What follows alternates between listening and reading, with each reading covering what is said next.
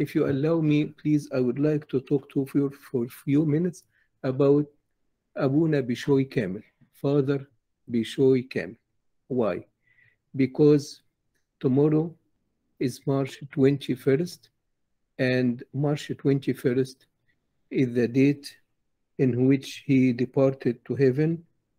March 21st, 1979, he departed to heaven.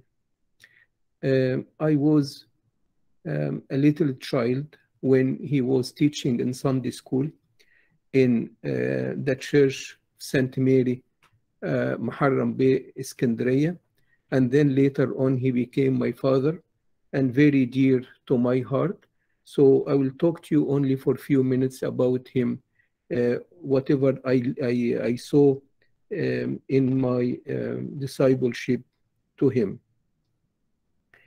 The first thing that wherever he was, service is growing.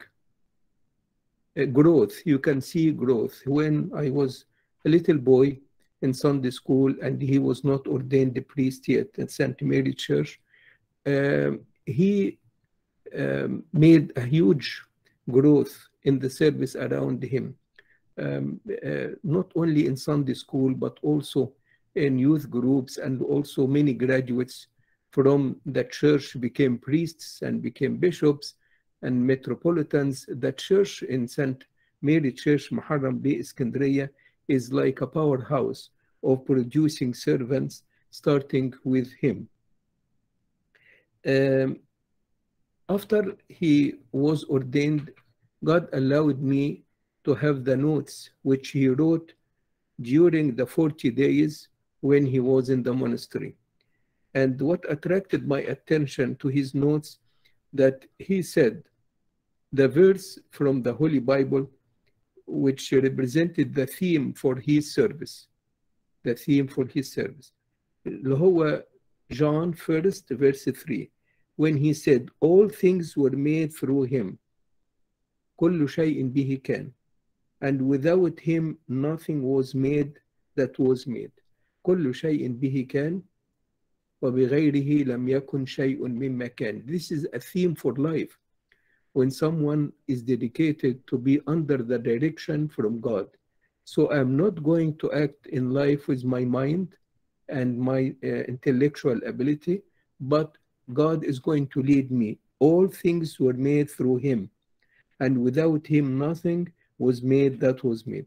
That was repeated in all the notes during his 40 days training in the monastery as a priest. Before he became a priest, before his ordination, he went to His Holiness Pope Cyril VI, راح لأبونا البابا كارولوس السادس, thinking about going to the monastery before he went. In the same time, his wife, Tassoni Angel, as an angelic person with a family of so many bishops and priests in her family, went to His Holiness Pope Cyril VI, asking also to go to the convent. And the amazing story that I haven't seen myself, but the story went around that it was His Holiness Pope Cyril VI who made them to get married from each other. And both of them are celibate. So a celibate priest, while he was married to Tassoni Angel, who was angel. Everybody from Alexandria will tell you, if he or she met Tassoni Angel, he is meeting an angel. And both of them were just very humble people, very amazing people. And Pope Carolus VI was the one made everything for them. In his life, the main thing is the cross. The theme of his life in the cross. The verse that he used to repeatedly say, for the message of the cross is the power of God. هي قوة الخلاص في الصليب. For the message of the cross is the power of God. And and indeed, the pivot of all salvation is the cross. Without the cross, there is no salvation. So it became the highlight of his life, of his sermons, of his everything. The cross It is the life of everything for Abouna Bishoy Kamel. He was a priest for about 20 years or slightly less, but during the 20 years he established many churches, not only in Alexandria, Egypt, but outside. He was sent and he established churches in Los Angeles and churches in New Jersey. And he really, any place he puts his hands in it, everything is blessed, everything is growing. With him, there is nothing that was static. Everything is growing. As soon as he puts his hands, things go very, very growing a lot. Some of the expressions that we inherited from him في الكنيسة عندنا في مرجرجس وأنبا رويس العبارة بتاعت الإنجيل المعاش. Ask anyone who knows Abouna Bishoy Kamel, he will tell you that Abouna Bishoy Kamel used to have a theme in his life, الإنجيل المعاش, the living gospel. وإحنا this meeting of ours here is called the Living Gospel Family Meeting.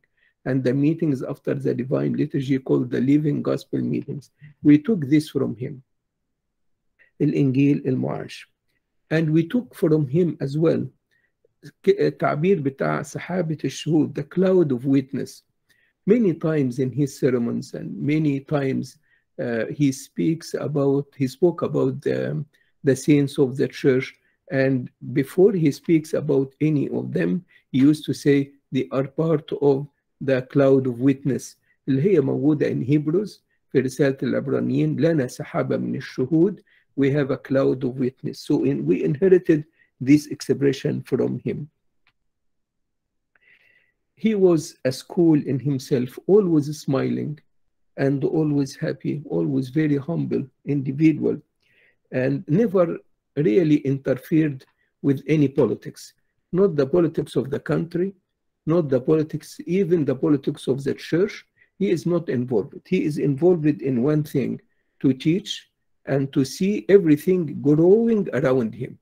I was reviewing today, meditating myself, and I felt sorry that we should see more growth in our church. And I prayed and said, Lord, as you helped Abouna Bishoy Kamel to grow his church, help our church to grow. He wasn't busy with anything else except growth in the church. He was always a smiling person. You can never find anybody saying to you that he was grumpy or angry or anything, just a smiling person, caring only about the salvation of the souls, and really peaceful person, cares about the salvation of the souls only. And the amazing thing that he used to do, that is again challenging for any priest, that he used to go around up to late hour in the day taking confession of youth, of people. Me, one of them.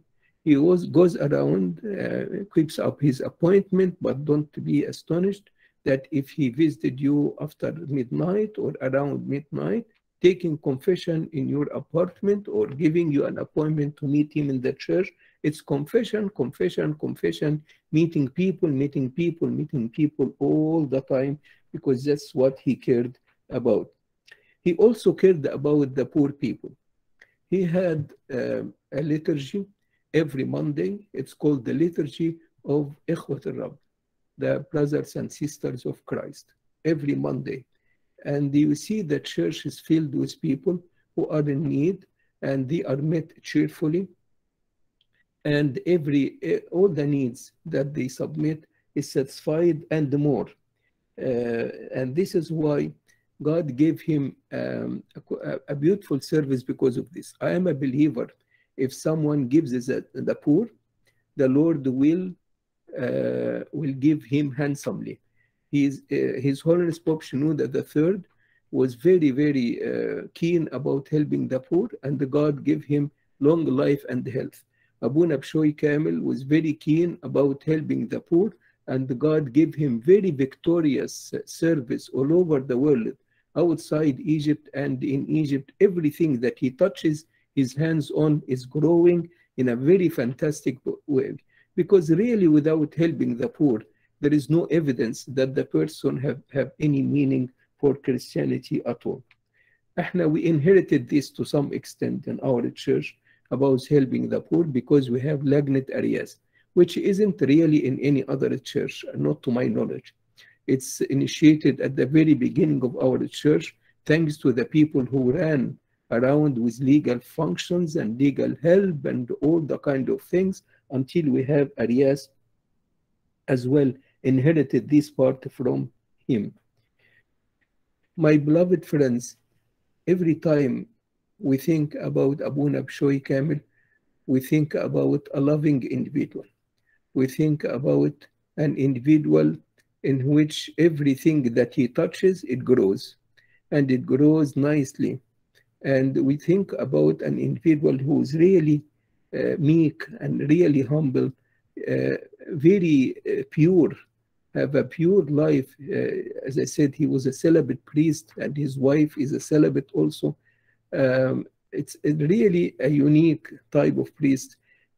Priesthood is proud, really, to have Abouna Bishoy Kamel as a priest in the church. I myself feel that whenever I have his picture, just his picture around me, I feel I am blessed. In the altar where I'm praying, I have his picture on the Divine Liturgy book.